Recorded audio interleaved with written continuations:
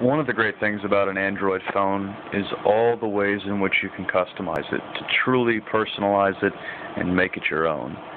And one of the most easy ways to do that is by installing applications that expand what you can do with your phone.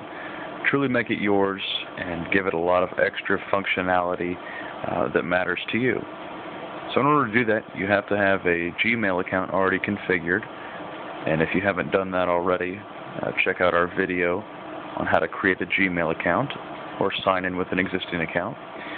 Assuming you have that done, this video picks up from there, and you'll just open the program on your phone labeled Market. Looks like a little green and white shopping bag. It says Market under it, and that should be true for any make and model of phone. And once we're in the market, it'll be the same for all different phones. So go ahead and tap that to launch the market. It'll bring you to the home page, which gives you a featured app view. Here on the home page, you can view apps that are popular and get in a lot of downloads. Scroll through those and see what the featured app is. You can also go browse by categories. So to do that, you would click on App. This will show you a category view. So you can see there's multimedia, news and weather, productivity, social, sports. So in order to download one of those applications that fall into those categories, you have to go into that category. So for today, let's go to multimedia. We'll download a radio.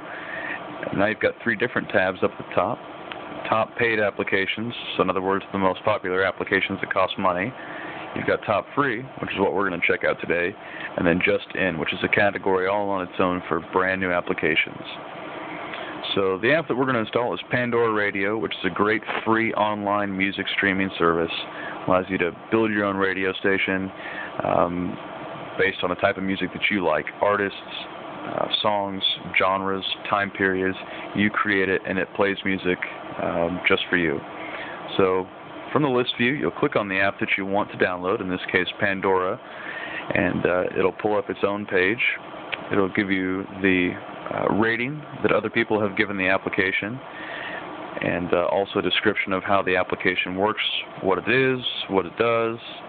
It'll tell you how many times it's been downloaded approximately, in this case over 250,000.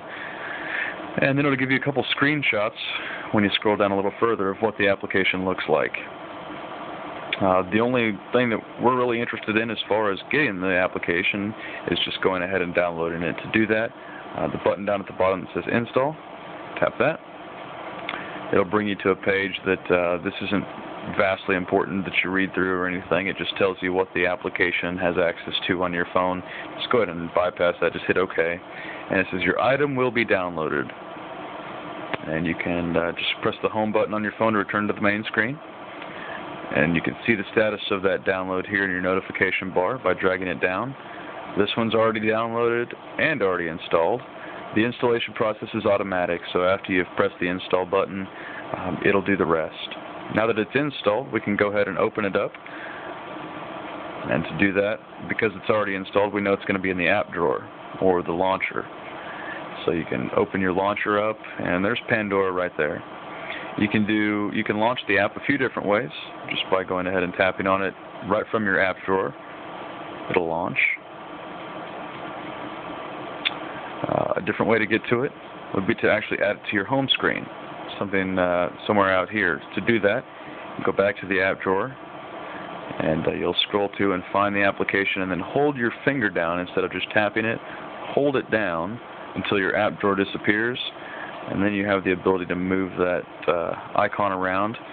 If you hold it down, you can drag it to other home screens and place it just by letting go. We're going to put it back on the main screen just for simplicity's sake. So you just push it over to the side, and now we've scrolled back over to the main screen. I'm going to put it right there, and then you can launch it a lot easier that way. So Pandora will open up, and the process for this is true for any application, no matter what it may be that you're downloading from the market. It could be any number of different programs. And there's not really a limit per se of how many you can download. The new phones have a lot of storage space on them. On one of the phones that I use, I've got just shy of 70 applications installed, and I still have a ton of room for more. So really, as much as you want to do with the phone, you'll be able to. There's almost an app these days for just about anything. The scanner radio, for example, while we're looking at that, this will give you a live scanner feed of police, fire, railroad scanners, weather broadcasts, right to your phone.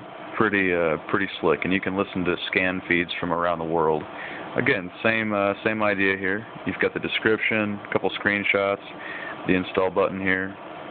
Hit install, hit OK. Says our item will be downloaded, so we know we're good to go back to the home screen. It's already downloaded, in fact, and just finished installing. There's our notification that scanner was installed. Oops.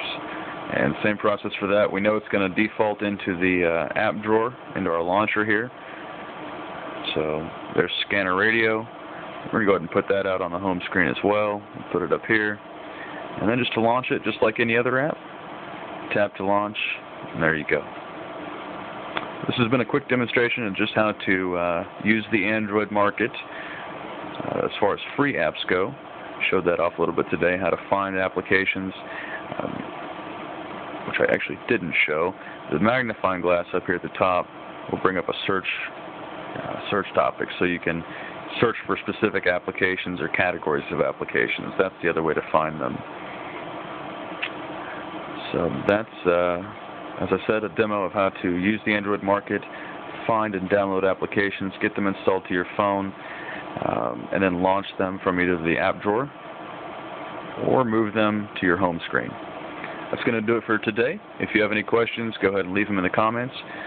This is Mike from ICT Droids, signing off. Have a great day.